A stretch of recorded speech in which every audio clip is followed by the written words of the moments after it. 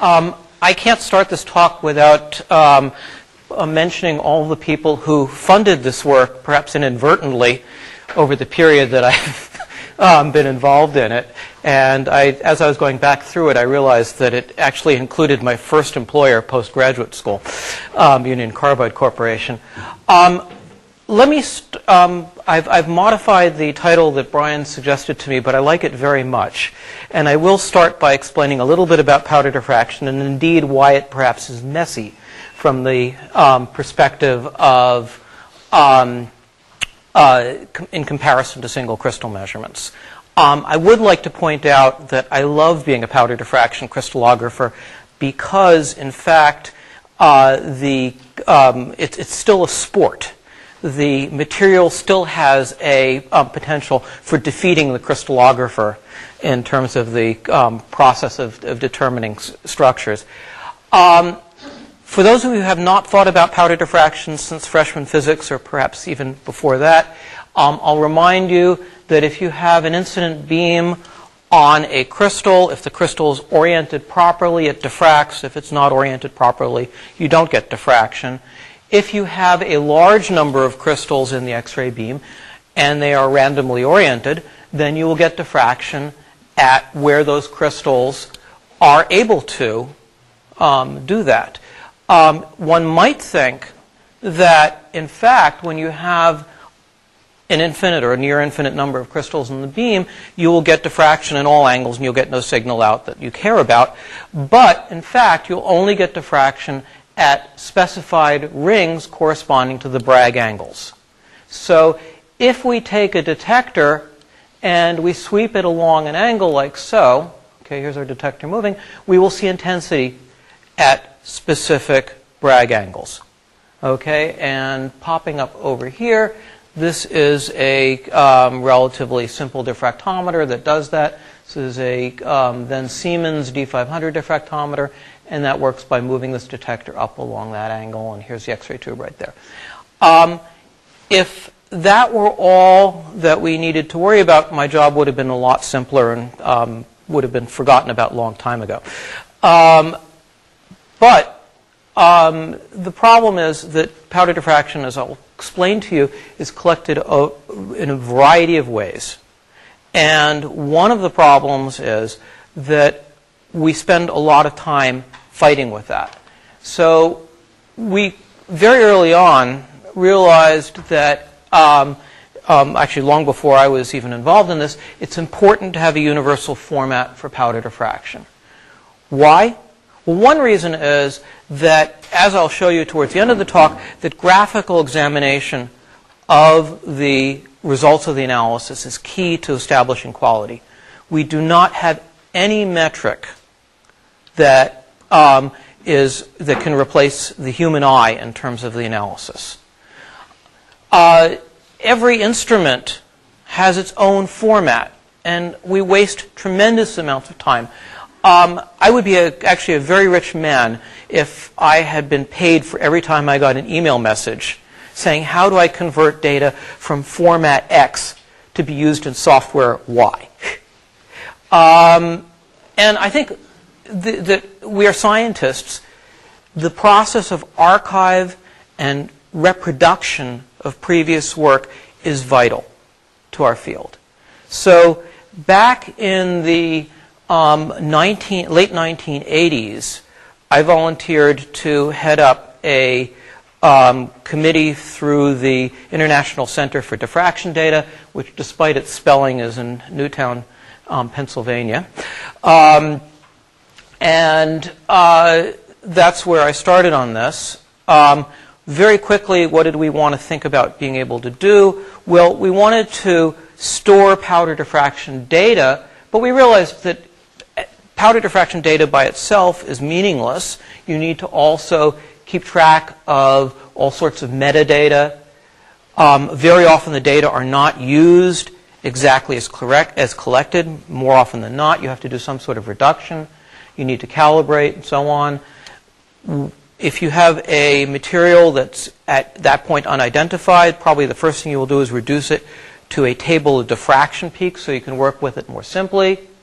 You'll impose, if you can, a structural model, for example, if you're doing Rietveld analysis. And unlike in single crystal work, the structure factor tables flow from the structural model, not the other way around. So the structure factor tables are actually subjective.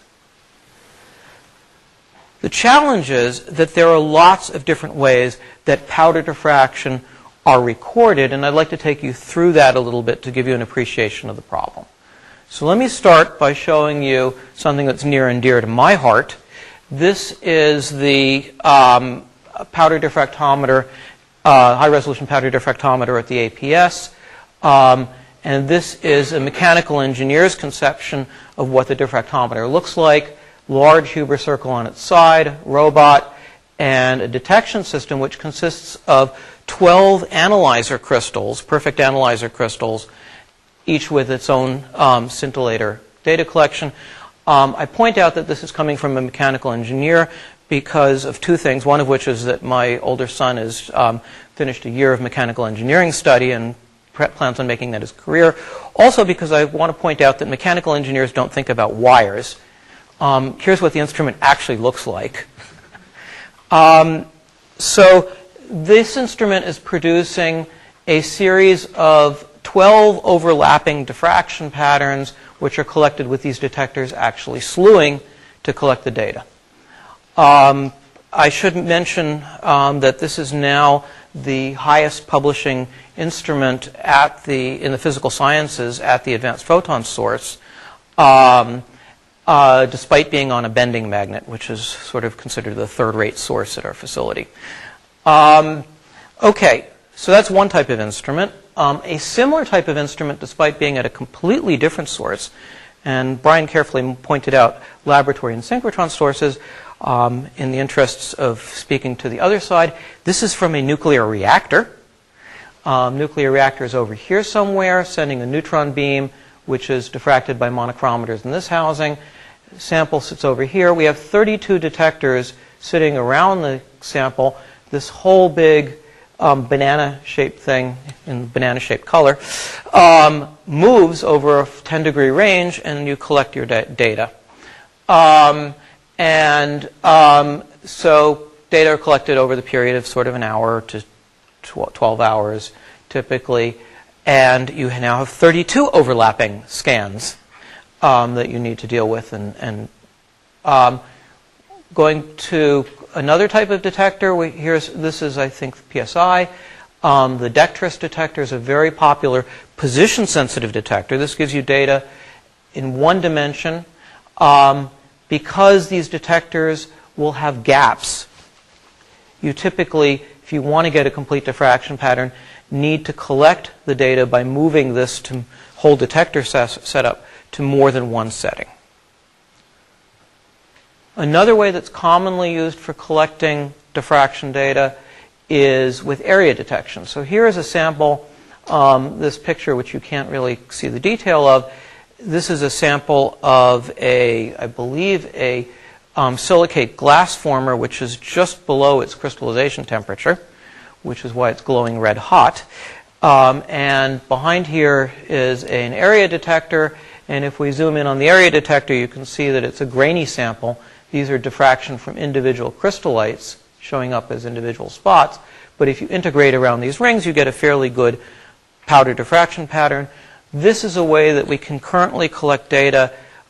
Typical diffraction pattern is collected in 1/10 of a second.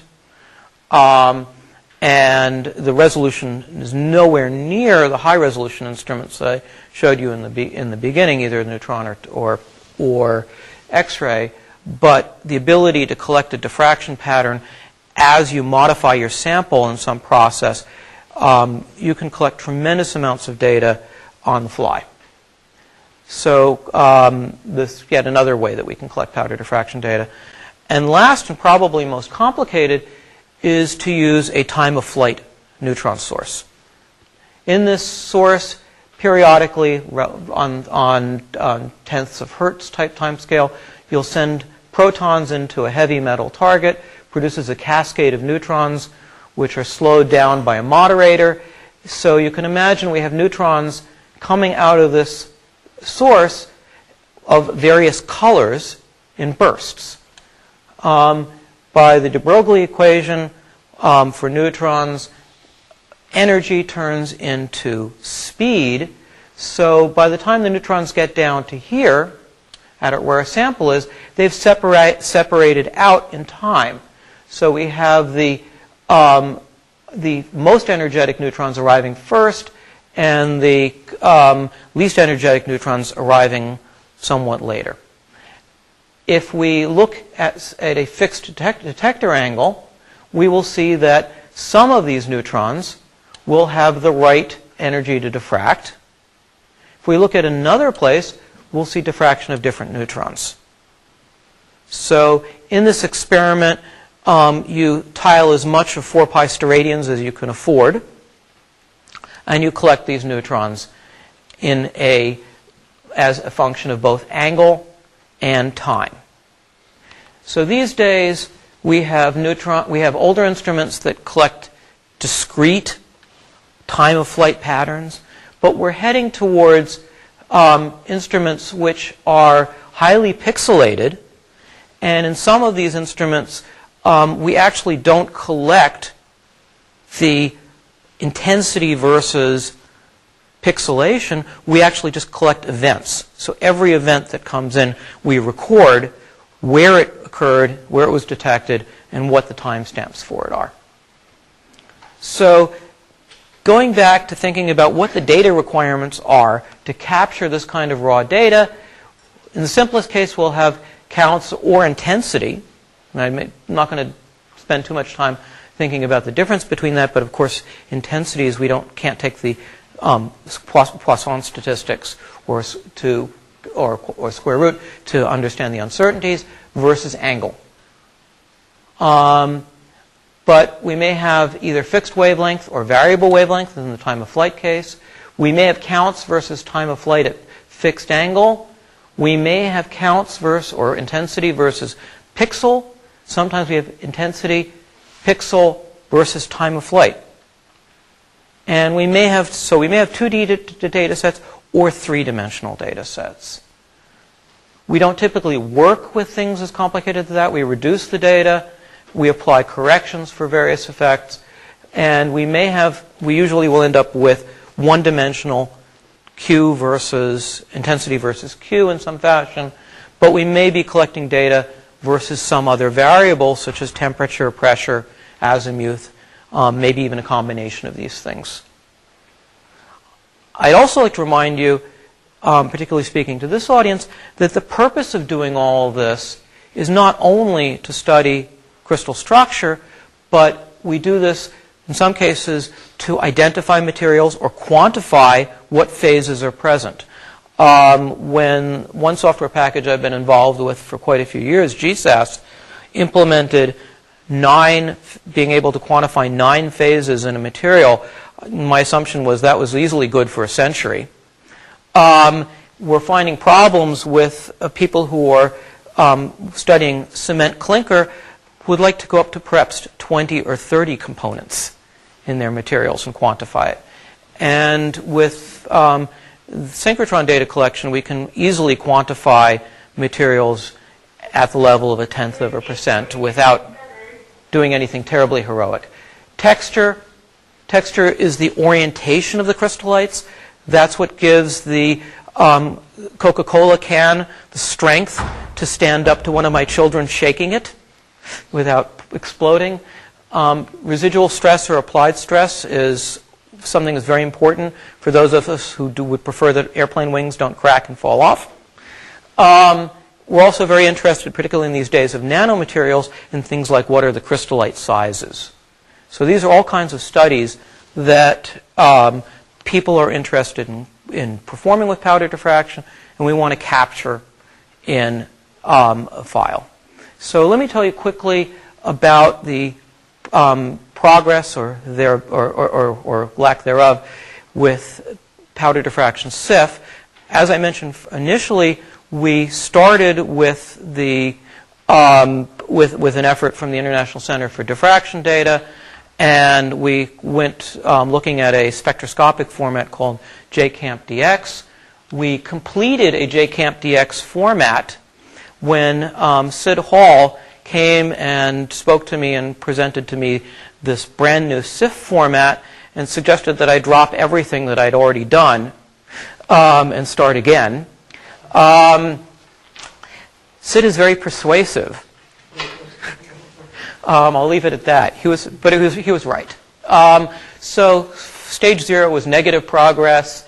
Stage 1 was to create a data dictionary, and it took quite a few years to get the ICDD actually to follow and with adopting this dictionary. We advanced from useless to write only, which may be another way of saying useless, with a prototype export program.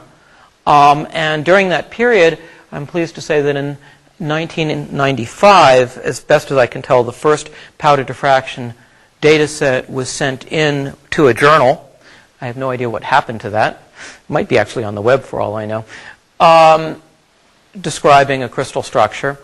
A little bit later on, we developed I developed a first reading program that would actually take the data out. At this point, we do have some software that reads powder diffraction CIFs, but I think that we're really reaching a stage where we can look forward to pdCIF finally, after 2 decades, starting to see routine use. So the ICDD has released a data deposition application that people can put onto their own computers to prepare data files for their deposition process, and that actually assembles, even if you don't have it, a pdCIF and sends it off to them for analysis. I wish I remembered the name that they released this program on, but I love the name that it was used for development, which was called the Data Quacker. And I think that, and I'll spend some time talking about what I consider to be a really brilliant move forward that's coming from the IUCR journals by integrating the pdCIF into the publication process. Okay, so what are some of the reasons that pdCIF is complicated? Well, for one thing, we often have to deal with the issue, as I mentioned, that there are multiple crystallographic phases in a single diffraction data set. Somewhat less common, but still important, is that people often will collect different diffraction data sets to study a single problem. Perhaps multiple temperatures, also quite possibly collecting both an X-ray data set and a neutron data set, sometimes even a X-ray single crystal data set and a neutron powder data set. So CIF, or CIF1, does not allow multiple definitions of core items. So for example, if you want to specify 2 sets of lattice constants, because you have 2 different unit cells, you need to put that in different blocks. If you have the simplest case, 1 data set, 1 phase, you can do it all in 1 CIF block. But if the number of data sets or the number of phases is greater than 1, then you're going to have more than 1 CIF block. And I won't talk about this, but my opinion is that it's best to have 1 more than the number of data sets plus the number of phases. But these things are interrelated, so pdCIF uses block pointers to explain to the reading individual or software how the data sets are interrelated. Because data can go into this format in a number of different ways, we have a lot of different data items that one may have to read from in order to find the powder diffraction data in the file. Okay, so where are we now? Well, the IUCR has developed something which I'll show you a little bit about. I'm not quite at 20 minutes according to my clock over here, James. Let's see. The ICDD, as I told you about, has embraced this. But I will have to say that as I've got up here, the IUCR is finding that there's a lot of variable quality in the pdCIFs that are making it to Chester. And that's a significant problem. The I'm really very impressed. I would have liked to give you an online demo, but I dare not. If you go to the current issue of the Journal of Applied Crystallography, you'll see that there's a new button here, powder diffraction data. If you click on that button, you will bring up, in this case, another page where you can see a plot button over there. And if you click on that, it transfers the diffraction data over to your computer, where you can see a live plot of this data. You can zoom in on that. So we're zooming in on it. This, by zooming in, exposes a problem with these data right here. The lack of intensity there is an issue. Another nice feature of this is that over here you will see that there's this little cryptic button there which allows you to download the pattern in a publication quality format. This is zooming in on that little corner there, so I don't think too many journals will have problems publishing a figure of that quality. So I think that this will actually provide quite a bit of utility to the Powder user, and I'm hopeful that this is going to help bring us forward. So to bring you some conclusions, the community stands clearly to benefit from adoption of pdCIF. But it's not going to happen without the interests of the producer of the data. To adopt any standard, I feel that the standard needs to be well designed and it must fill a need. You must have good software to smooth the use of the software, and the user must gain something from adoption of the standard. I think the user now will gain something, particularly with this recent work from Chester. The standard, I believe, is well designed and fills a need, and this is the real place where we need to work on improving the quality of the software. And that's what I have.